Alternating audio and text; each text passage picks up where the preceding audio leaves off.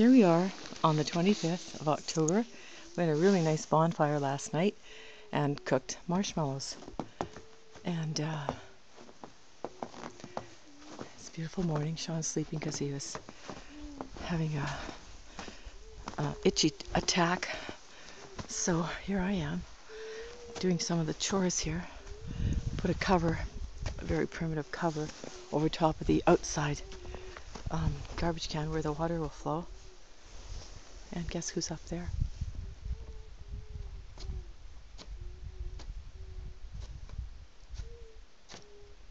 Here comes the snow.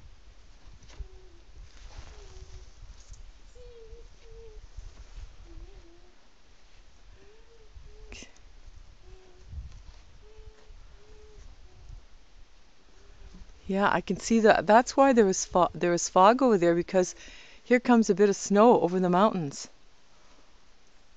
See up there? There's snow on the mountains. Yeah, it's coming down. See, it's getting darker.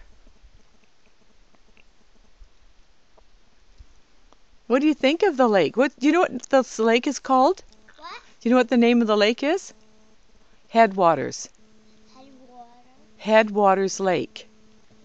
So see if you can you remember that? Headwaters Lake. Headwaters Lake. Number 3. We're on number 3.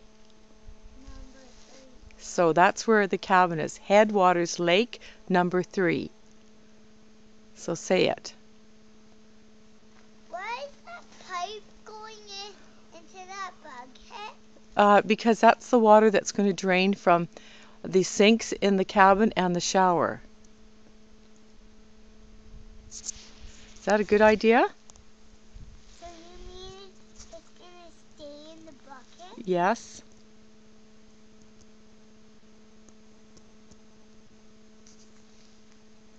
So when you have a shower, all that water will drain through the pipes in the basement outside into the ground. Is that a good idea? And then into the pipe and then into the bucket. But what happens when it gets full? Well, it's got holes in the bottom. Remember, you put the bucket in the hole, and it had big holes in it that Uncle Corn made in it, and all the water will go underground and finally go into the lake, maybe. Did you hear that bird? That's the bird we heard last night. Okay, I'm going to shut this off now. Say bye.